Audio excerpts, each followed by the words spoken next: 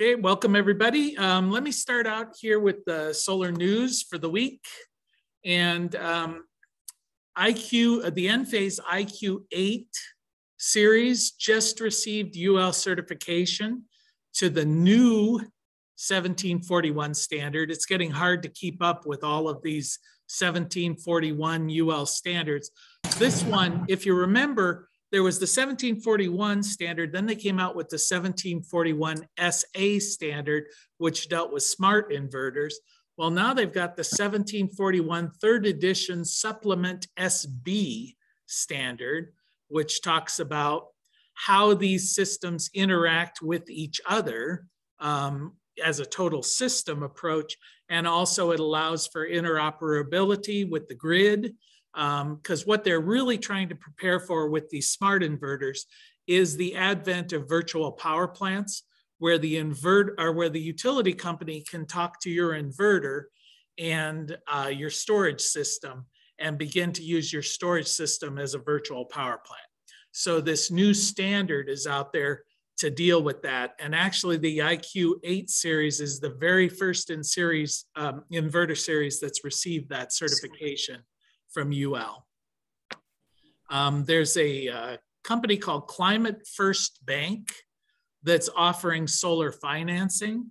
This might be interesting to you, Bob, since you're always harping about solar financing, but it's an online financing process. They say that they'll give you 100% financing within 48 hours, assuming you qualify, obviously. 3.99% interest rate for 25 years. And the big kicker is there are no financing fees or dealer fees that they refer to. And apparently, I wasn't aware of this, but there are a lot of options out there at the moment where they're offering low interest rates. But when you get into the details of it, they're charging anywhere between 15% and 25% of the cost of the system as a dealer initiation fee for the financing. So this company, Climate First Bank, is claiming they will institute none of those. I looked up just to see if anybody was willing to name names on these guys who are charging these fees. And there was a company called Wheelhouse Credit Union that kept coming up. Not really good reviews online for this company, but they were offering a 1.89% interest rate, but then they charge you 15.5% of the total loan as a fee up front. So not such a great deal. There was a new solar module out there now, or solar cell that was recorded at 39.5% efficiency, which is pretty dramatic. This is the world's record under one sunlight. So it's a non-concentrated system. It is a triple junction. So if you remember, there's a limit, what is it, the quasar something limit of about 30%, I think, for a single. Shockley quasar. Shockley quasar. Yeah. So that's kind of the physical limitation when you're talking about a single junction cell. This is a 3-junction or triple cell. They've got a great name for it. These things are called quantum well cells. Sounds very Star Trek-y. So they're getting up to 39.5% efficient. It's a multi-junction PV cell. It beat the record of 39.2%, which was a 6-junction cell. These things are very expensive, and at the moment, they really only have applications for satellites and drones, things of that nature, very high-tech equipment. There are 230 consumer and environmental groups who have filed with the Federal Trade Commission to investigate the utility industry under allegations of bribery, fake dark money campaigns, and denying access to renewable energy to their customers. It's interesting, if you look at some of the history, I guess in 1935, there was a bill passed called the Public Utility Holding Company Act that restricted a lot of the abilities of utility companies to do certain things. Well, in 2005, the Congress eliminated or repealed that law. And at that point, these utilities have gotten into some pretty unsavory practices. We've discussed some of them in the past, but for instance, the ones they highlighted in this article was First Energy here in Ohio, bribing our Speaker of the House, Larry Householder, with a $60 million payoff. And as a result, Larry Householder allegedly, let's put that in quotes since he's still on trial, he funneled this into a number of other state legislators' campaigns. And amazingly, the state legislature passed a bill which has been referred to as the very worst utility bill ever passed in the history of the United States, in which they gave a $1 billion bailout to First Energy, surprisingly. Florida Power and Light, down there in the Sunshine State, apparently has set up a number of ghost campaigns where anybody running for office who says they're going to crack down on utilities suddenly faces another candidate with a lot of money behind them, funded secretly, apparently, by Florida Power and Light. And in 3 instances, at least, those utility guys end up winning the election. And 85% of all installers who were surveyed in a recent survey said that the utilities are not following their own procedures, and that results in delays that have slowed down the installation or the interconnection of solar arrays to the grid. In fact, in Minnesota, Xcel Energy was fined $1 million for delaying the process. And then 2 years after paying the fine, apparently still have done nothing about the backlog. So it's always nice to fine a public utility, because then they can just pass those fines on to the ratepayers because they have to stay in business. So, and the European, this I'll put under the category of locking the barn after the horse has already left. The EU has announced they're going to try and phase out Russian oil. Seems like Russia's doing a good job of that for the rest of the EU at the moment. They're hoping to do it by 2027, which seems a little late. But they're looking at paying about 210 billion euros, hoping to double installed PV in the European Union by 2025. And all new buildings built will have to have solar. They're looking at streamlining the approval process, increasing energy effectiveness. So what I found interesting with this, we're already dealing here with supply chain issues. So my guess is if the EU makes a concerted effort to subsidize basically the installation of solar, we may find that the global supply chain is stressed even further. Saw this years ago when Spain and Germany bought up, and Japan even at one point bought up pretty much all the solar cells on the market, and caused a price increase for the rest of the world. So we'll see how that plays out. So that's the news from solar at the moment. Anybody have anything to add or any comments on that? I guess Florida learned that you can pay off the legislator, but if you don't have the governor under your belt, all that money goes to waste. Yeah, yeah, you gotta pay off everybody. That's something that the solar industry hopefully is learning. So we need to have a good lobbying organization with deep pockets to go out there and fund the folks who make all the rules for the good of us all. So I don't see Don here. He would be chiming in, I'm sure, about government. Okay, anybody have anything they want to bring up for discussion before we jump into, Mike had brought up a proposal.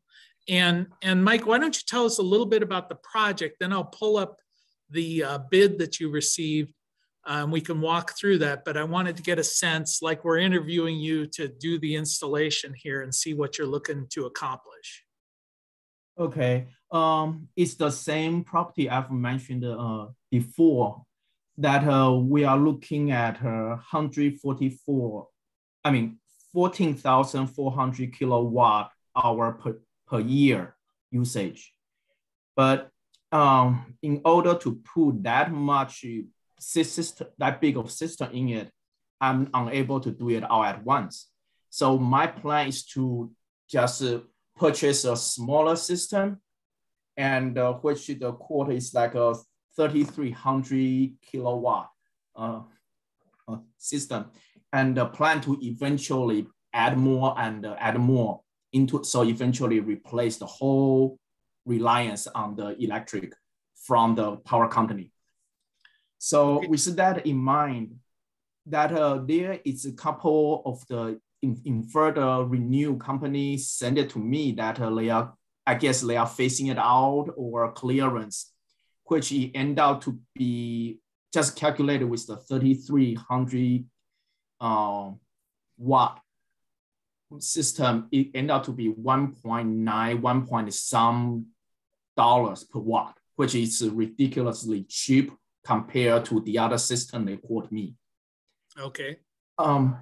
But the problem I'm meeting is I'm not sure if every time I add into a new panels, more panel into the system, if I need to upgrade my inverter, or I can get a big enough inverter to begin with, so I don't need to keep changing the inverter. Sure. Or pro and con to increase the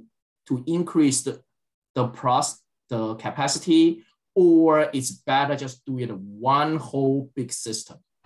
So I'm going to guess if you're doing 14,000 kilowatt hours a year, or just about what, 1,100 a month, is that? Yeah, about 12,000, right? 1,200 a month. 1,100 a month. So trying to think about what's your size. Anybody have a good guess? I'm thinking maybe 9 kW system for 1,100 a month in that location. There's a lot of issues there. Is it a south facing? Is it on a roof? It will be on the floor, on the ground. What state is this in? What state? Ohio. Okay, so in Chicago, I put in a 10 kilowatt system, mostly on the southern facing wall, good light, and it produced about 13,900 per year. Okay, so you said 10 kW? That's a pretty good guesstimate. We could narrow that down, but what I'm trying to get to is what is the ultimate size of your array that you want to get to eventually. So there we talk a little bit about future-proofing your system, because you raise the issue of saying, okay, if I put in a system today and then I want to expand it in 2 years, do I have to go out and buy a new inverter? You know, what are the issues there that we want to address? So that's one of them. So if we just say the ultimate size is 10 kW, and is there enough room? Well, it's a ground mounted system. So yeah, there would be enough room, I'm assuming, for a 10 kW system. All right, so let me bring up the bid and let's talk about what they proposed to you. I think, yeah, this is your proposal, right? Can you guys see that? Yes. Okay. So what they're saying, this is ultimately about a 3,300 watt array with a 3 kW inverter. Now, as you say, the total price tag is about $2 per watt, which seems pretty reasonable just for the materials, given that it's a pretty small system. Okay, so a couple of things pop up right off the bat. They're recommending this SMA Sunny Boy 3 kW. Now that's a regular string inverter. And one of the things that they're mentioning within here, they always build this up big, is it has a 2,000 watt secured power supply. So I guess, Mike, one of the questions I would ask you as an installer is, how important is grid backup in your planning? Is the grid unreliable? Do you want to be able to integrate storage? The grid is pretty reliable in the area. It's just I'm always a doomsday person. If I want to eventually add to a battery, if the grid goes down, that I want to be able to have the switch, boom, to turn it off the grid. I still have my power. Okay. Yeah, I did a little bit of research on this guy. I've seen these with the battery, the secure power supply. And basically what that is you can wire in a single outlet. And if the grid goes down, you can plug into that single outlet. It's not a whole house or even a critical load backup. It's just one standard outlet that you can plug stuff into, and it will operate when the grid is down. So there's no need for a transfer switch or anything like that because you're isolated from everything else in your house. So that's kind of good if you want to run extension cords around to run an extension cord from there to your refrigerator in an extended power outage or whatever. And they're saying that will handle up to 2,000 watts. But bear in mind, it's variable based on sunlight. So 2,000 watts is the max, but a cloud comes over and suddenly you've got 80 watts or 800 watts, and at night you've got nothing. So you can't plug in any load that requires a fixed amount of power, that's sensitive, like I guess your kidney dialysis machine or whatever. So one question, Jay, is it possible to use that the outlet to plug into a battery and to start to store the battery and use the battery to connect into another inverter to power the whole house, or will that just be redundant? Yeah, at this point, that if you're wanting to do that, then a different inverter is a better idea, because this, as near as I can see, and I read through the installation manual, I don't think there's any way of putting a battery in with this inverter. It has that single outlet option, but it's not battery ready to just simply add another a battery bank in the future.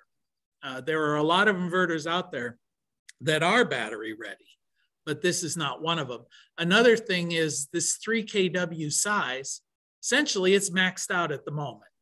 So you've installed 3,300 watts of panels. Well, if you want to expand, you've got to either add another inverter or replace this inverter. So I don't think this is such a good idea or a good option.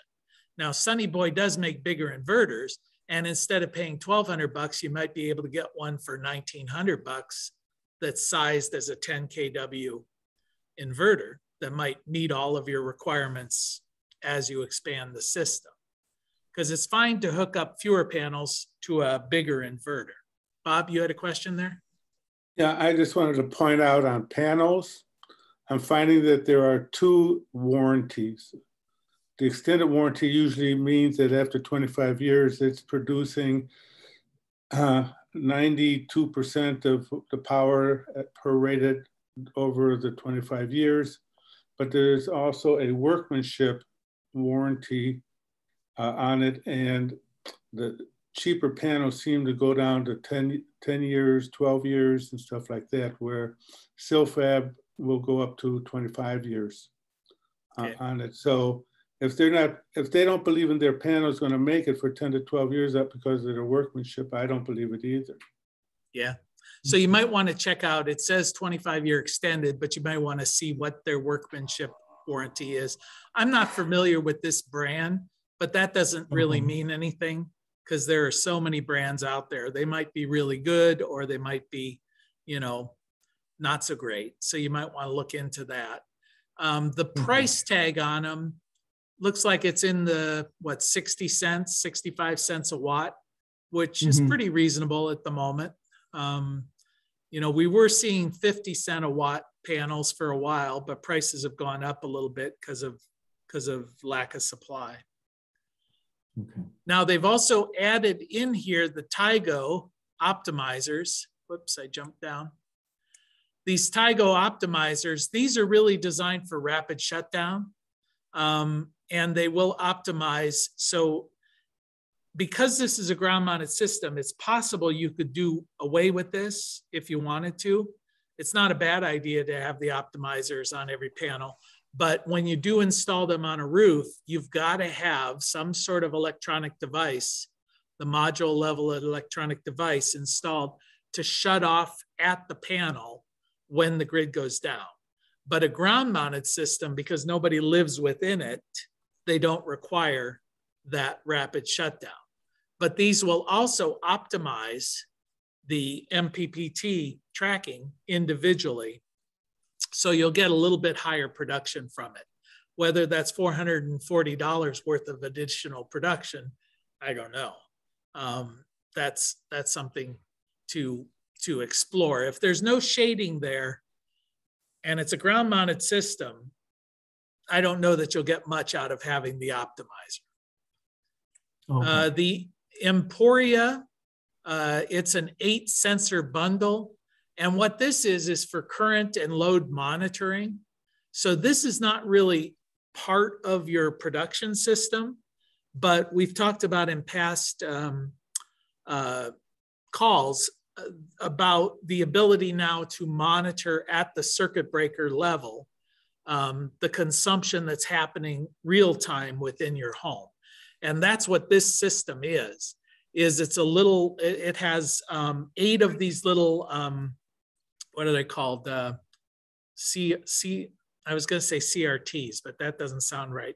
What are those little amp readers that clamp on to the different breakers, the wires feeding them, and you can monitor. Pardon? The amp. You talking about an amp clamp, or you're talking about something that's specifically designed for the consumption meters? Yeah, they're basically consumption meters, but they're consumption readers, and then the meter is handled wirelessly. These things clamp around 8 different circuit breakers in your service panel, and you can monitor and control 8 of those. Those things here, what they're showing in this particular line item, are just the monitoring rings. And then they've given you 4 smart plugs. So those are the things where, like, you would plug in different loads that you might want to control remotely. So the idea there is, let's say that you've got a high demand and you've left, you're not at home, you can go on your phone and say, I'm going to turn off this air conditioning unit that's plugged into that smart plug. So it's just another tool out there that at the load level, you can control from your phone remotely, turn things on, turn them off. So it's a nice thing. You don't have to have these. There are other systems out there. They're just recommending this as part of your system. It's not dependent on the inverter that you're installing. And you could install this without a solar system in your house. It's not a solar-based thing. Then you get into the Iron Ridge railing. And I guess one thing I didn't look at, this is a ground-mounted bits. You'll still have to buy the pipe locally. These systems are designed so they fit on top of 2-inch Schedule 40 pipes.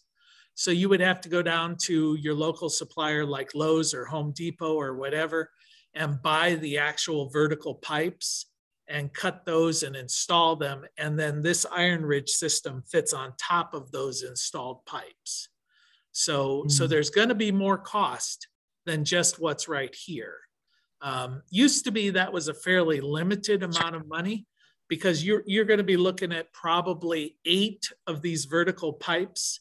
And then you got to dig holes and put concrete in the holes and put these things in and get them plumb.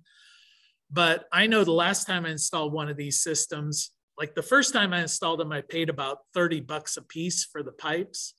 And then the last time it was more like $90 a piece for these pipes. So the cost of metal has gone insane. So you might have to factor that in. And that Iron Ridge system, you can either get them with 2-inch or with 3-inch. Obviously, there's more cost in the 3-inch pipe, but then you need fewer of them. So you might get by with 6 3-inch pipes or 8 2-inch pipes. But then, depending on which one you select, they've selected 2-inch for you. You'd have to get the different bits and bobs that go with the 3-inch pipe. Yeah, Bob. I found Sun Moto instead of Iron Ridge is at least 1/3 cheaper. And you get basically the same thing with the same specifications and stuff. Okay. What's it called again? Sun, S-U-N Moto, M-O-D-O. Sun Moto. Okay. The nice thing about Iron Ridge, of course, is they have a nice online tool that you can use to design the system. So you can use their online tool and then go ahead and buy the product from Sun Moto or something. You know, it's like shopping at Home Depot and then ordering online, you know. No, Sun Moto has the same tools online. Oh, okay, good. All right. Yeah, I suspect most of the racking manufacturers have similar, because what that does is once you plug in all the bits, it will say, okay, here's how far apart these piers have to be located. Here's the spacing. Here's the depth of the hole. How wide does the hole have to be? How deep does it have to be? How much concrete are you going to need to put into that hole? And they base all of that. When you plug in your zip code, it factors in snow loading, wind loading, seismic activity for your region, and then it builds you, or it designs you, a system that will meet all of those different environmental issues. So that's quite handy. Then you start getting into some of the little clips. You've got a square D AC disconnect. That's a good price for that. You could, I mean, that's just your main AC disconnect that has to be located out next to the meter. So that you could get that at Home Depot if you want, but I don't think you get a better price. And some of the tools, they have some, it looks like they're giving you some tools to make jumpers, or these are the connectors and then some wire. But then later you've got a tool there, grounding wire, disconnects. One thing that's always a bit of a annoyance is how much they charge for the labels that you stick on these systems. Looking at this, you know, $65 for little labels to stick on all the different pieces of equipment. I mean, that's insane.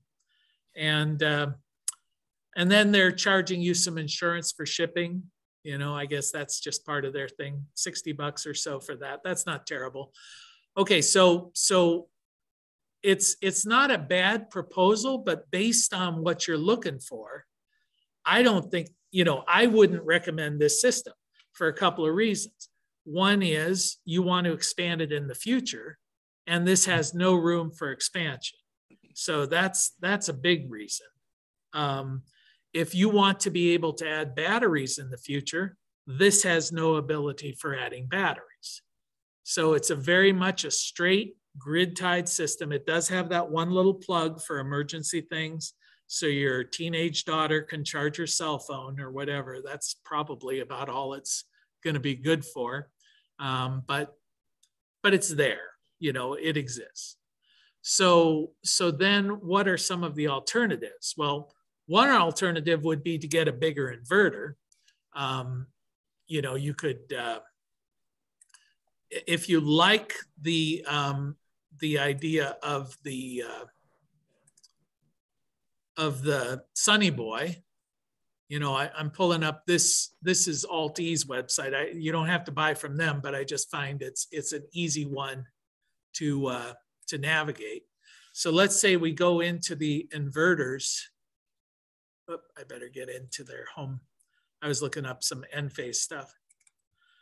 All right, so if you look at the inverter size and you just want a simple grid tied inverter, well, if we want to get up to 8 kW plus, up here in the 10 kW range, there's Fronius, Solar Edge. That's pretty much all they're looking at. You can see that the price of a 10 kW is going to be about $2,700 versus the, what was it, $1,200 or so that they had bid you out on that. Or you can get a Solar Edge, which is going to be typically battery ready. That's going to be $2,500. So by anticipating the size of your system in advance, you're going to add about, looks like $1,500 or so to the cost if you put in a bigger inverter. Now, the risk there is what happens if you don't expand your system within the warranty time period of this inverter that you just bought. You know, it's got a 10-year life expectancy, say, and you're thinking you're going to expand, but you never quite get around to it. You just spent $1,500 on something that you never used, that added capacity. So that's a downside. So what I would lean towards recommending based on what you've just told me is a microinverter system. And that is going to have a little bit more upfront cost, but I think you're going to find that it's a lot more flexible because you're saying, I want to be able to add a little bit in the future. So for instance, the IQ8 here is $190 each unit. Well, you're putting in 10 panels, so you're going to have $1,900 instead of buying a string inverter. Well, you don't need the optimizers because the module level power electronic, the rapid shutdown, everything is right there in the microinverter. So when we're comparing $1,900 in this scenario to basically $1,200 plus another $400 or $500 that they had for the optimizers in your bid. So it's basically $1,900 versus $1,700. So that's not terrible, but with microinverters, you can just add 1 panel, 2 panels, 10 panels, whatever, whenever you want to. Each panel functions independently of every other panel. So that's a good option in your scenario. But the battery backup is a little bit trickier here because there are a couple of products here. Let me just show you that you would want to integrate if you want to add batteries in the future. And the first one is this smart switch.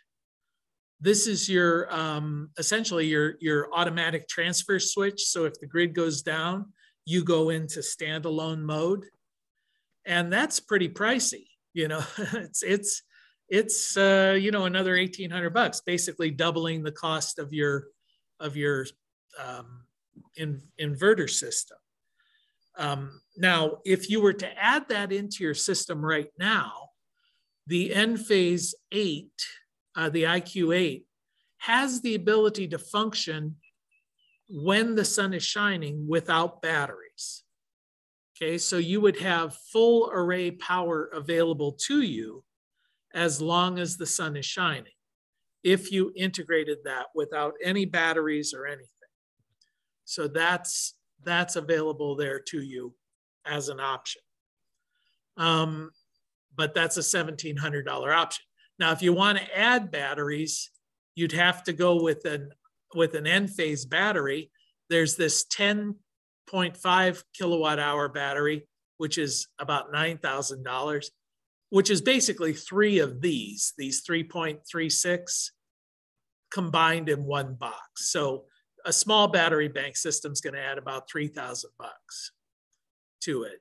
So what I usually think about when I'm talking about battery banks with an N-phase system is to add battery backup system, you're going to have to add this component and this component. So it's going to cost you about $5,000 minimum to put in any kind of battery backup system using microinverters. Using string inverters, it's probably going to cost as much or more, you know, because the batteries for those are pretty expensive as well. And you will still have to have a transfer switch and something like that. It may not be quite $1,700, but it'll probably be, you know, close to $1,000 for any kind of transfer switch to disconnect you from the grid when you're in standalone operation, which is something you have to do when you're using battery backup, because you don't want to be feeding power out onto the grid. So that's an issue. And then the other thing you'd need to add into your system is this combiner box. And so that'd be another $700 into it.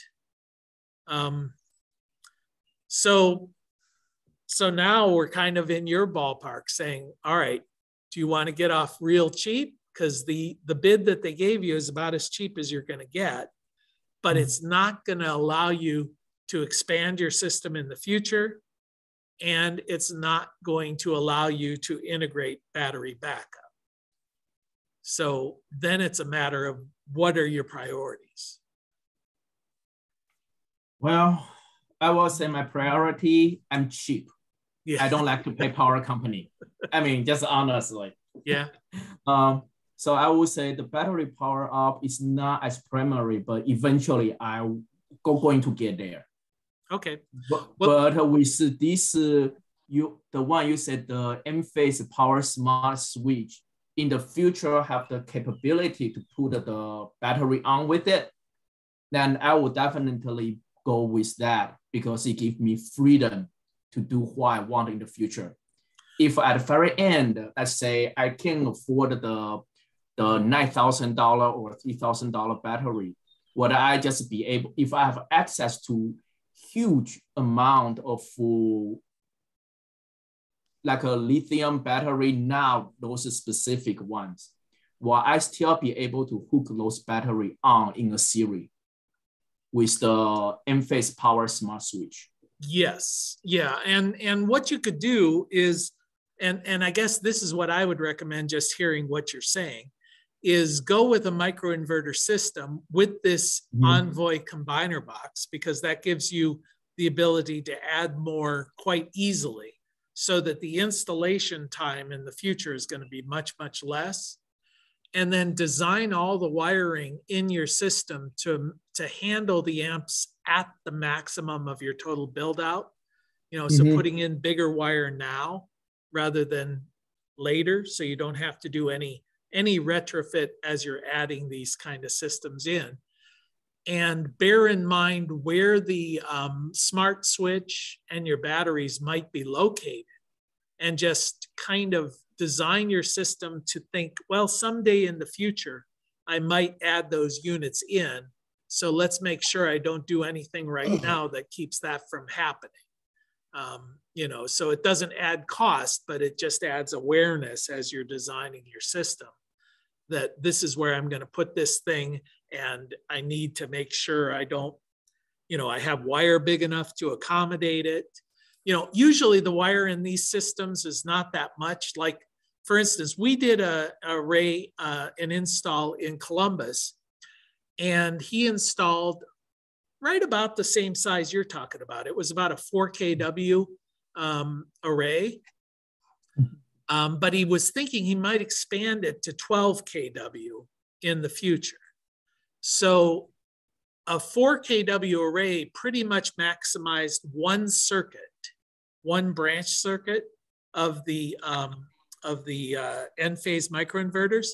And these Envoy combiner boxes will take up to 3 circuits coming in, or they'll actually handle, I think, 80 amps total. So one of those circuits was 20 amps. So we could have gone up to 4. So we installed that Envoy combiner box right on the wall behind, on the outside of the building, on the outside of where their service panel is. And then the wire that ran from the combiner box to the service panel was sized big enough to handle 80 amps of power, even though we're only running 20 amps today. But it gave us the flexibility of adding 3 more circuits into the mix without having to change any wire at all in the future. We just have to change breakers. Yeah, Bob. All right, so that would be like a 2-aught wire. Sounds about right. Yeah. 2-aught wire, not 3. You would need a 2-aught. Yeah, and it wasn't a long run either. It was like 15 feet, you know. Yeah. The other thing is that as far as the wire costs are concerned, shut-off boxes, all the electrical side of that, I went over to Home Depot. I've done all of that, and I'm finding that I went to Steiner Electric, which is in Ohio. Also, it's a national firm, Steiner, and I gave them the whole enchilada, and they beat everything. Yeah, they are a national professional electrical distributor. Okay, you say Steiner? S-T-I-N-E-R, Steiner, and they're in Ohio. Okay.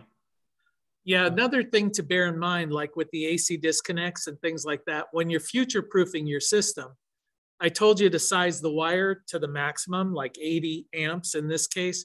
Well, you'd want to size your disconnect to the maximum bus bar rating as well. So you wouldn't want to put a 30 amp disconnect in. You'd want to put one will handle up to 80 amps, even though you're putting capacity in today that you're not necessarily using.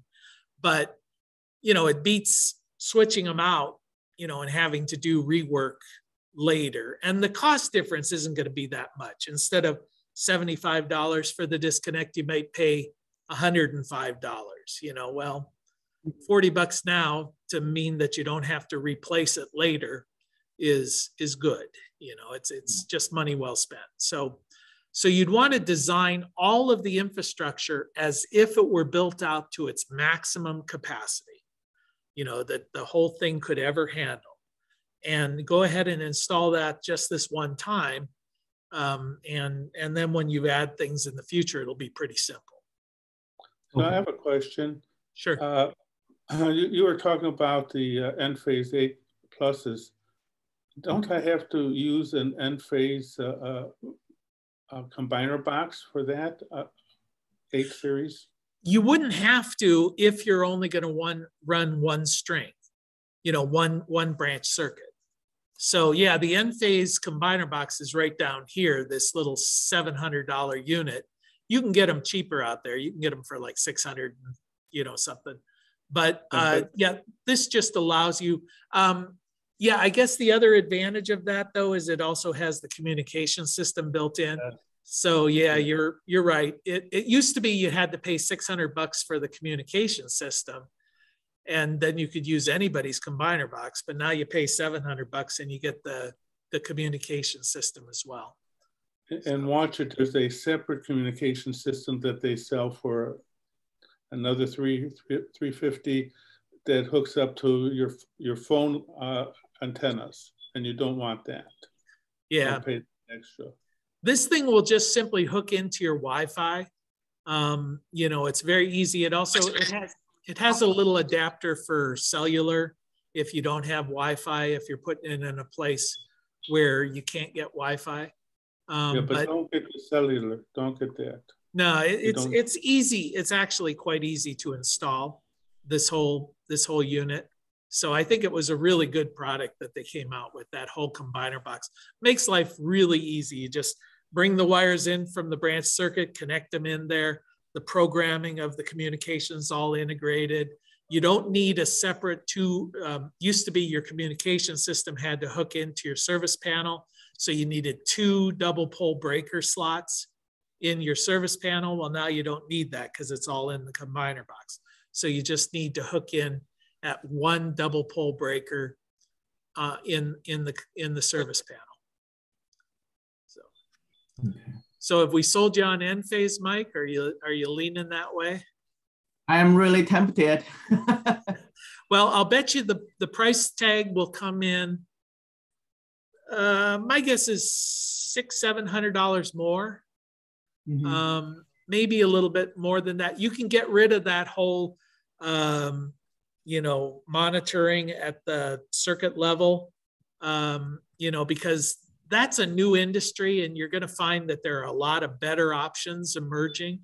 So unless you really need to monitor and control your loads, I would hold off and let that play itself out. Okay.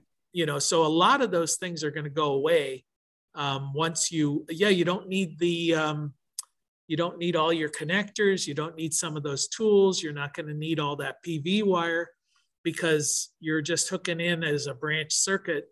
It's all AC wiring with Enphase. So who knows? I also believe that you're going to save that amount of money when you go with Sunmoto, and you're also going to get more of a discount on the hardware electrical side with Steiner. So I think that it's going to come out. Another thing to consider is because Enphase just came out with their IQ8 series, and in this scenario, you're not taking advantage of the fact that they will operate when the grid is down. You could go out and buy some remaindered IQ6s or IQ7s and probably get them for, well, like I did back when I installed, when the IQ7 came out, I bought some of the older models. They were actually the 215s, or no, the 250s, the M250s. And I got them for $29 a piece instead of $180 a piece.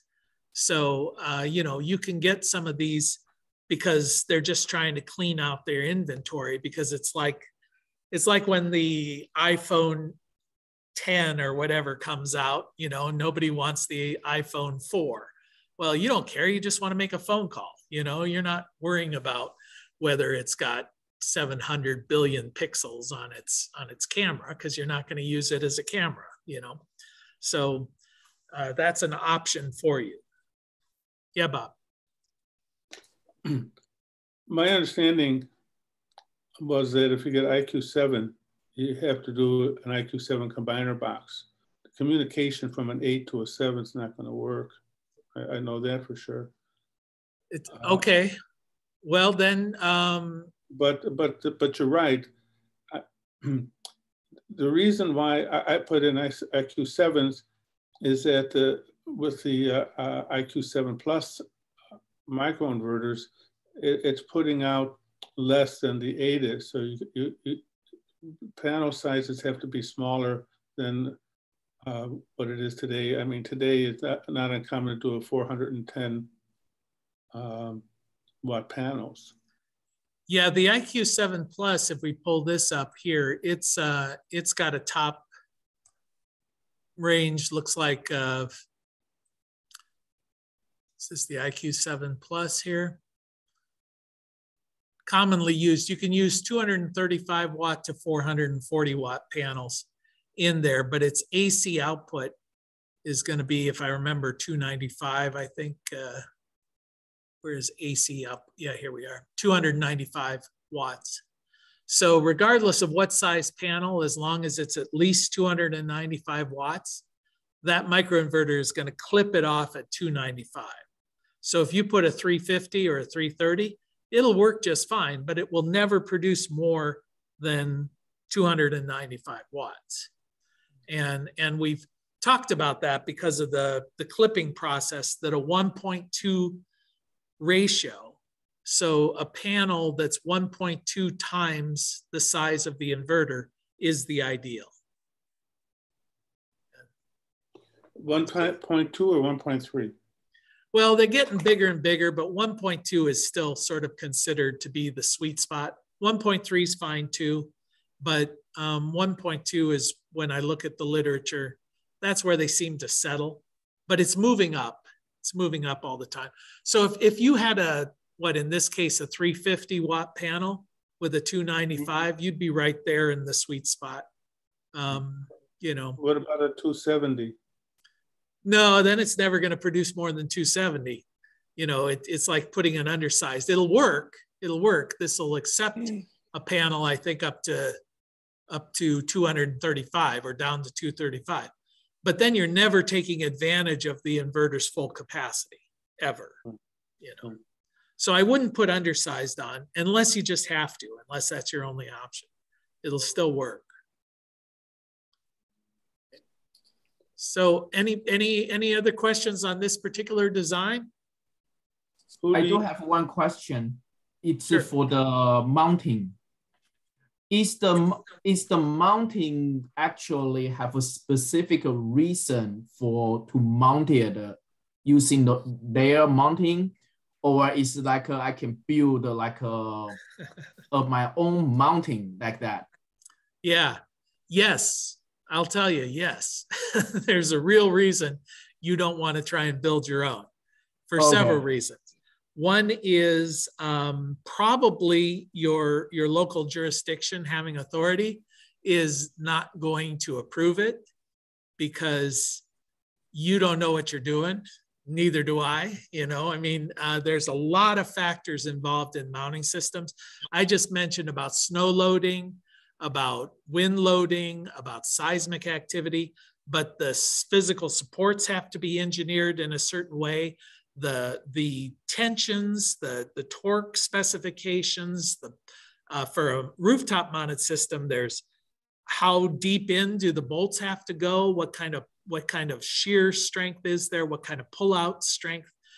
So the Iron Ridge, for example, or pretty much all of the racking systems, they will provide you with a stamped design that says, so you can walk into your authority, you know, to your permitting office or whatever and say, here is a drawing for my racking system. It's been reviewed and stamped by a professional engineer to meet all of the different building code specifications that are required. And it doesn't cost you anything to have that done. Whereas if you walked in with your own personal, this is Mike's, and I drew it on the back of a napkin and I think it'll work, you know, they're not gonna look at that and say, yeah, that's what we want in our city, you know. So yeah, it's theoretically possible to do, but not good practice. Too much liability on it. Yeah, I mean, I've seen some out there in the world where there's some artists who will do some welding. You know, they do really beautiful designs, and you know, they probably hold up. But these are sort of Appalachian, out in the hills kind of installs where there's no permitting, and if it did blow over, the guy'd take his you know, welding equipment out there and fix it. So, but it's not really for the typical suburban home. Okay, thank you. You guys really helped me so much. There was so much I didn't know. I really appreciate it. Yeah, thanks. I was confused with that as to why they didn't make it battery ready. I mean, in the world, but when I was researching a lot of the SMA, they have a whole line of AC coupled inverters. And I found that was interesting because if you look at some of the installation videos for AC coupled inverters, there's nowhere to connect the grid or the solar array to it, which makes sense because they're not designed to connect directly to the array. Their only DC input is from batteries. And then their AC output is to the home and ultimately to the grid. So they're a second inverter system added on to an inverter system that already exists. So it's an interesting option. So okay. Thank you very much. Sure. Anybody have any comments, anything else that you thought of as we're going over all of this? Yeah, maybe regarding the attachment of Iron Ridge, the engineering. I've been working with it quite a bit.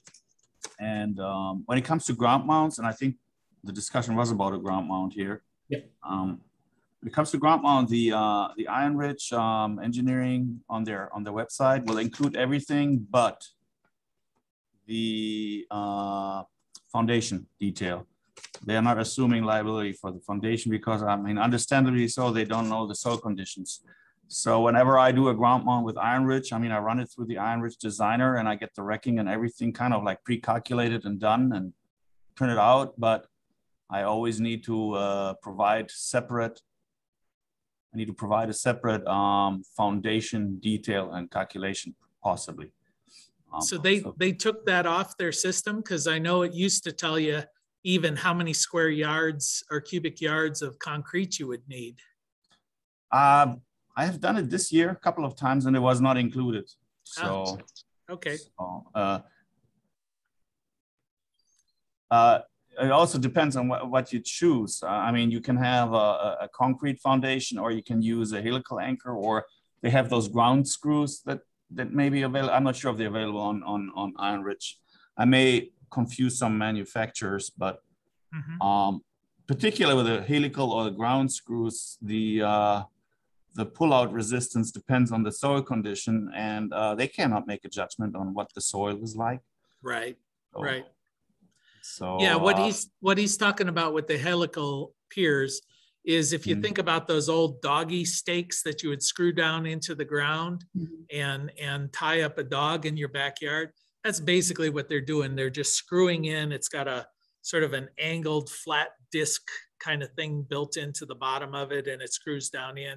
The advantage there is you can install those without having to wait for concrete to dry or anything like that. They do that a lot with larger ground mounted systems, you know, where they have like a bobcat or an arm of some sort that just simply, an auger that drills the thing down into the ground, and then you can mount the pole on top of it. So my point is, if the permit application is being rejected for an Iron Ridge ground mount, it's most likely because of the foundation detail. They probably want to have an engineer take the liability.